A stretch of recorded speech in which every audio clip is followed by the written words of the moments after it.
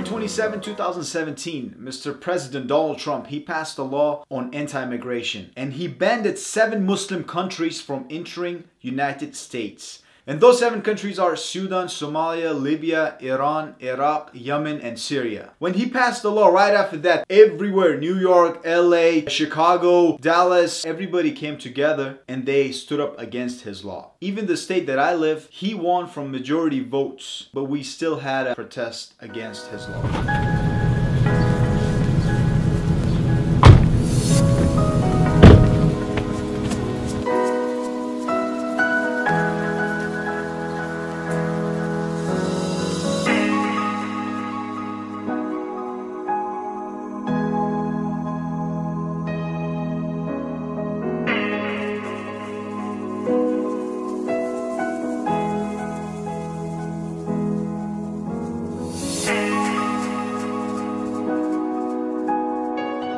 Ali, what are your thoughts? Oh, why do I think immigrants are important for America? Yes. I don't know, bro. Next time you wake up in the morning and look at your iPhone and then go to the bathroom to brush your teeth with Colgate and then look at your Facebook to check on your friends, use Google to help you with your homework, buying selling something on eBay, getting in your Tesla to go to your date, using GPS to get to your destination, why don't you tell me why immigrants are important for America?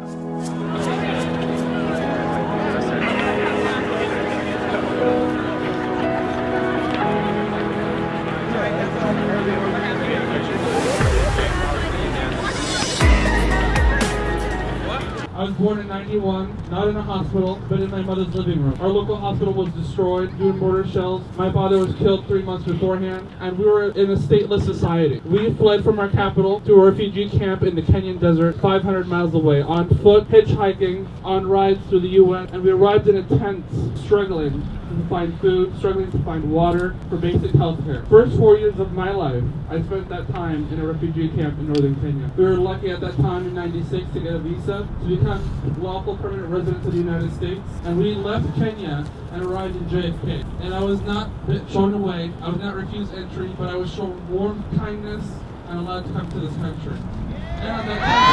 What do you think about this law? I'm being interviewed, huh?